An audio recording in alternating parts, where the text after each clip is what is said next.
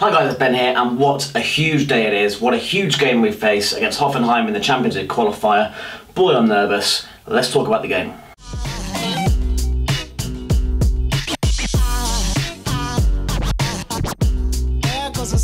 So after that capitulation on Saturday against Watford, a game in which it looked like we'd turn around to win, we conceded a late goal in typical Liverpool fashion, a sloppy one from a set piece, and that just leaves me feeling pretty horrific going into tomorrow. I've not cheered up really since the equaliser on Saturday afternoon. I was in a crap mood all day. I've been in a crap mood ever since. The signings started coming in. I'm not filled with any confidence in the window, on the pitch.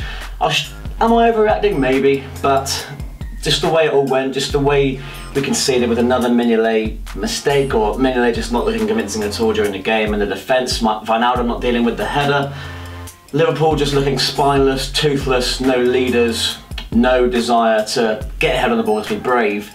We just capitulated, and that has just set a precedent for the rest of the week, the rest of the season, and what's going to happen tomorrow night, what's going to happen against Hoffenheim when we come up against a team that are set-piece specialists, a team that did well last season. They've got a young manager, a very vibrant side. They've signed Jurgen Klopp from Bayern Munich. It's not going to be easy. It's not going to be an easy test at all. It's a Liverpool side not high on confidence. Coutinho situation hanging over our head. Emre Can still not signed his contract. Liverpool very much in limbo. Off the pitch, Twitter in particular, social media is rife with just pure toxic atmosphere really. Fans arguing with each other. People still want Saka to come back. People just want to get rid of Coutinho if he doesn't want to be there. People calling for Van Dijk, Keita, Seri, whoever we can get our hands on. There still hasn't been those signings that we were expecting. The Van Dijks, the Keitas, Oxlade-Chamberlain looks like is going to Chelsea. It's all a bit of a panic, isn't it? But Liverpool must remain calm. Liverpool must remain assured that they are the better team out of them and Hoffenheim, and we're the favourites. We're the favourites to advance from this tie and go into the Champions League group stage. And once we do advance, if we do, it's by no means a gimme. It's going to be tough. Will that make it easier to sign players? Is that what we're waiting for? Are we waiting? Do some players want to wait until we're in the Champions League proper before they decide to come to us? Is that going to make us more of an attractive proposition?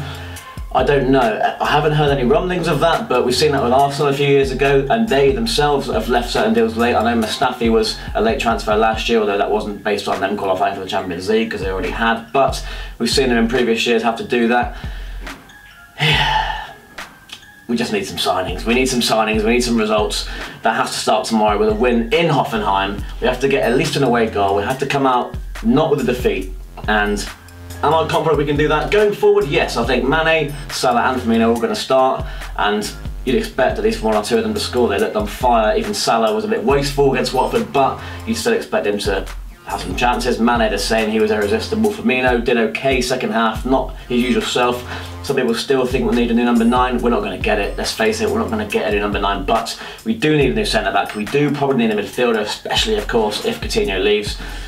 But first of all, we have to beat Hoffenheim. So they signed Harvard Nordvik from West Ham United from 7.2 million. As I mentioned, they have signed Gnabry on loan from Bayern Munich. In terms of outgoings, they've sold one of their best centre-backs to Bayern Munich. Nicholas Saul went to the German champions for £18 million.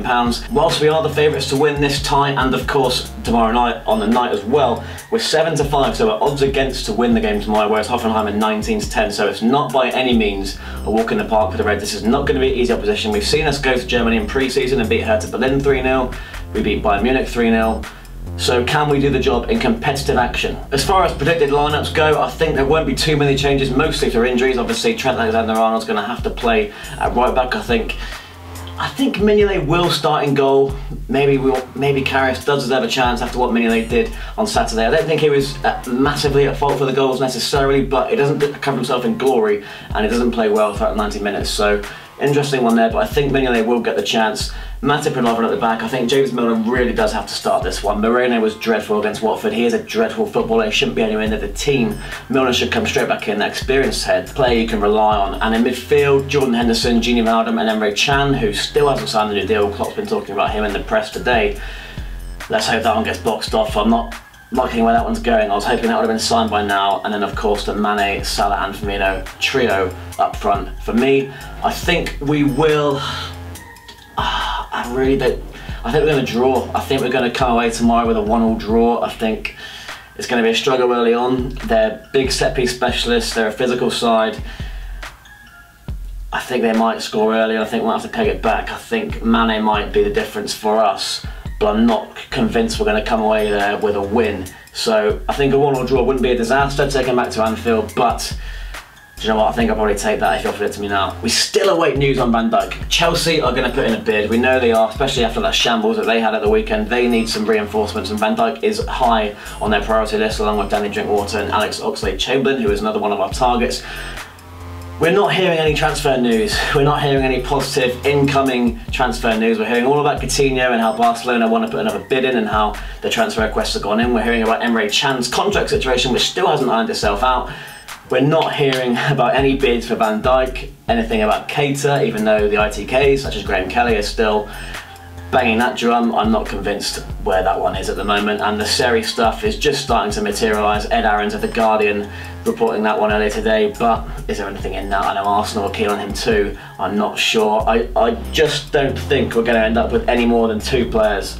I think a centre-back is a must, and I think a midfielder. I really wanted another attacker, someone that could play maybe across the front, on the wing or through the middle, but no real links. Are we really going to come down to the August transfer window? We never seem to come down to the final day of the window. The only time I can really remember was obviously Sacco and Moses came in late in 2013. Balotelli came in late in 2014. The last couple of years I don't seem to recall anything. I remember Clint Dempsey almost joined in 2012 and there was a big meltdown over us having no strikers left, and we left ourselves really short, and I don't want it to come to that again, because that season we were dreadful, and this season, based on Saturday, we're not going to be much better than we were the last campaign. Something needs to be done, and needs to be done quickly. But as I said on Saturday before the game there, we've got to focus on matters in hand on the pitch. We didn't manage to do that on Saturday. We need to do it tomorrow, because if we don't win this game against Hoffenheim, there's going to be a huge backlash, and it's going to be a whole season sacrifice. We're going to lose Coutinho, and who knows what our chances of Van Dijk are. Obviously, if we don't qualify for the Champions League, you can forget Van Dijk, so the fact that we haven't managed to get him on already is already a blow. If we fail to qualify for the Champions League, the season is pretty much a write-off, you have to say. You have to say it's a write-off, because we're not going to attract the type of calibre player we need to be attracting, and we're going to have the European competition we've all been craving for so long. So I think I've put across the magnitude of the game pretty well there. I think we're going to draw 1-1. Leave a comment with what you think the score is going to be tomorrow night in Hoffenheim. It's a Tuesday night, it's Champions League football involving Liverpool again. Let's not disgrace ourselves like we did the last time we were in a competition. Hope you enjoyed the video, guys. Please do subscribe to my channel for more of this sort of stuff. Drop a like, share the video for me, and follow my other socials, as Ben might say, on Twitter, Instagram, Snapchat and Facebook. And I'll see you next time.